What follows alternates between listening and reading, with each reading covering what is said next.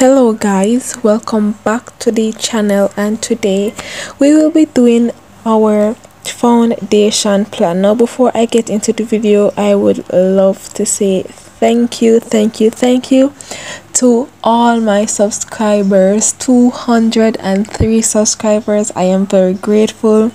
Secondly, I would love to give a shout out to Pogash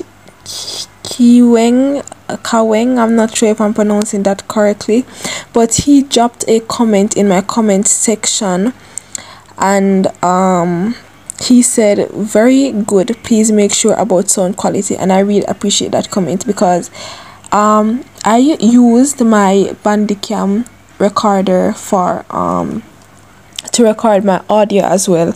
Clearly the Bandicam recorder is crap, so today I'll be doing a voiceover so you guys can hear me clearer and you can understand better, and the sound quality can be much better. So thank you again for that comment, guys. Please like, share and comment, subscribe, and I really need your comment. I really need your advice, because this will help me build my channel, will help me get better, as you guys are the audience, right? With that being said, let's get into the video. What is a foundation plan?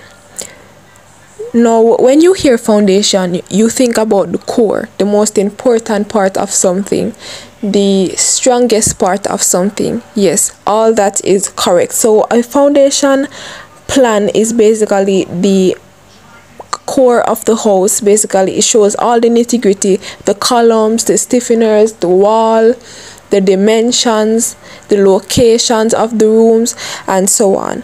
Now, why do we need a foundation plan?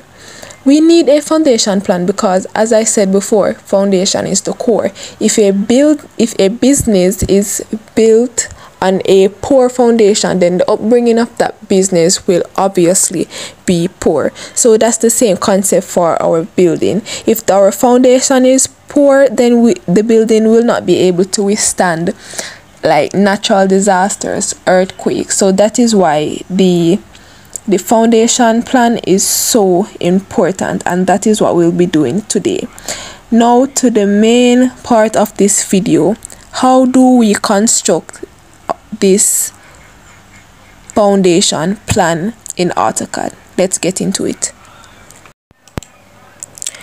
Just that we can all be clear, if you have never seen a foundation plan before, this is what we will be doing. So as you can see, we have the internal walls and we have the external walls. So all these walls have internal and external walls. So first thing that I want you guys to go ahead and do is copy the floor plan. I want you to copy the floor plan, because the floor plan has all the walls and all the rooms. So basically that is where we'll be constructing our foundation from. And my laptop is currently frozen. Okay, so now that we have our floor plan copied somewhere else, we're going to go ahead and we're going to delete all the furnitures, all the dimensions, the doors, the windows, just all of those, because the foundation is just the foundation. You need nothing else in it except for the walls. Do not delete the walls. So just go ahead and delete the furnitures. So just highlight everything and go ahead and delete. And just to see properly, as I always told you, you can zoom up just to ensure that you're deleting the right things.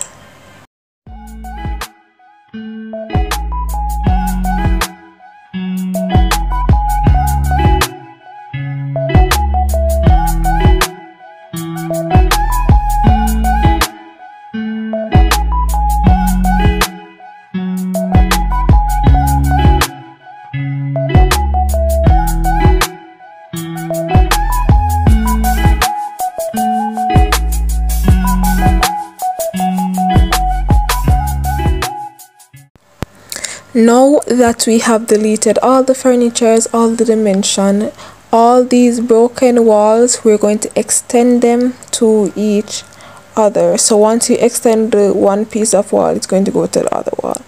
So let's get to that. Let's type extend and start extending our walls.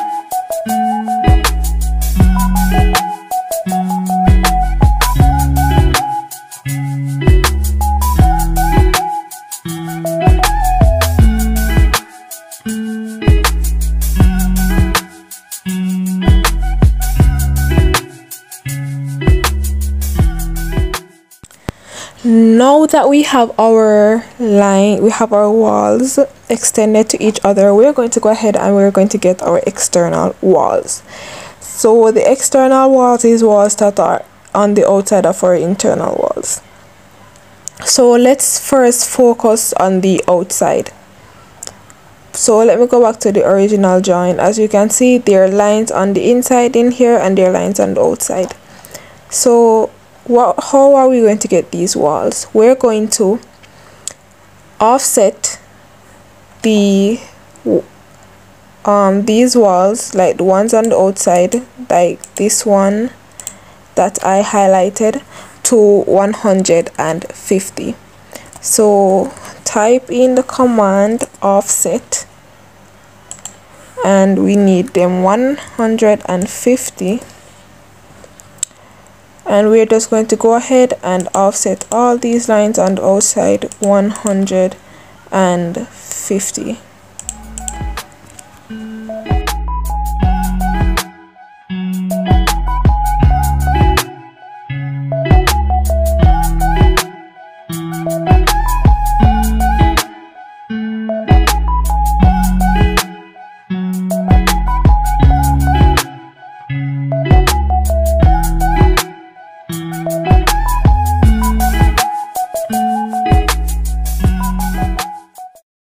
Now it is obvious that it's quite difficult to distinguish the external walls that we just offset. So what I am going to do, I'm going to go ahead and I'm going to change the property of the external wall. So I'm going to select any line that you would like, but one of them that you just did, and go to by layer. Let's put in a different color, probably a shocking one, yellow, and let's put it in hidden. And we're going to select match property, and we're just going to go to all these lines on the outside and we're going to match property, just so that they can be easy to distinguish when you want to connect them with the other lines. Alright, we are almost there. So what we're going to do now, we're just going to connect these lines. As you can see, some of them are intersecting and some of them they don't meet. So we need to let them meet at all corners. So at the corners that they're intersecting, obviously we are going to trim those corners.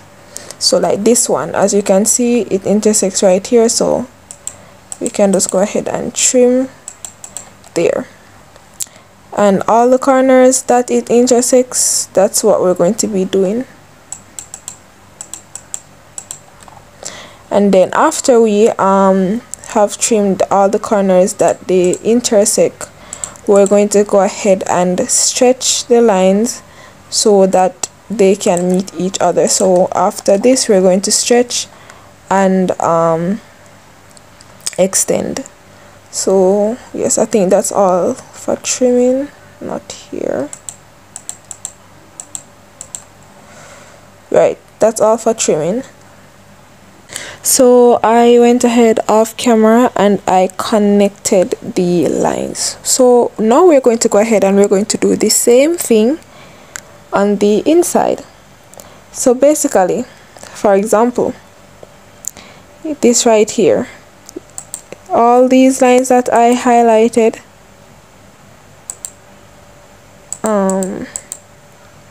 we'll have to offset them on the inside, and then these ones on the outside we're also going to offset them.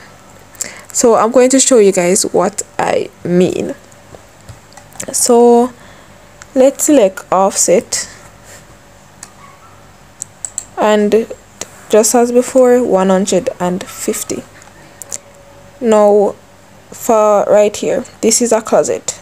Now we're going to offset this on the inside, offset it on the, why is this not selecting, on the inside,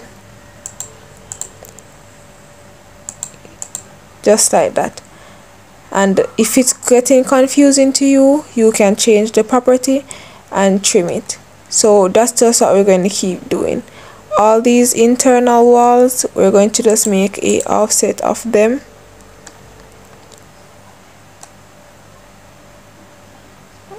As you can see,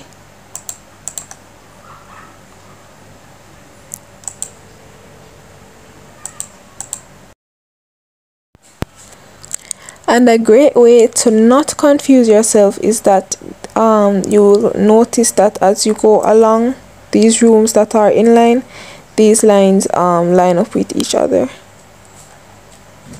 if you notice what I mean. So here it is, looking like it's cooking. Okay, now we have the walls. Do we have the internal parts? Okay, so we have these walls, and then we have the wall there, and then I went ahead and I finished it up, and I changed the property. Last thing that you need, well, second to last thing that you need, because obviously you're going to put in about the dimensions and you need your stiffeners, right? So just the last thing, we're going to offset all these lines on the outside. So when you enter the house, enter out there, the living room, these lines, we need to offset them also and get them like these yellow ones. Alright, so let's go ahead. Offset 150 and start offsetting your lines all around.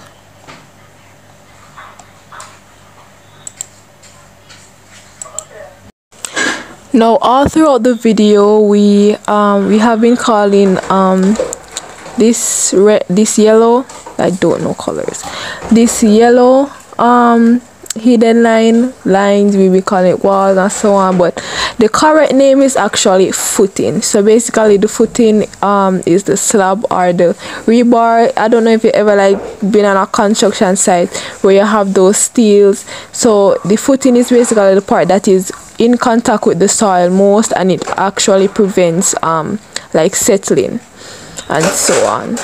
So this is basically your foundation plan. You need to put in the stiffeners. These are basically this stiffeners, and it keeps the building sturdy. You put it in your corners. Well, not all the corners, because if you put them like for example in this corner and this corner, the building will be too heavy and the building can actually sink.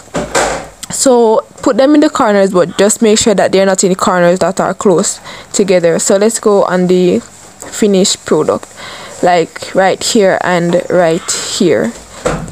But as you can see, as I go over here, you don't see me put it, like I put one right here but there's none right here. So you know, they have stiffeners that are different shapes. So this is a T. You have this one, which is another shape that I don't know of. This is another T. They're shaped different. You can rotate them. So what you can do is just draw them on the outside, and then you can copy them to each corner. If they need to be rotated, you rotate them.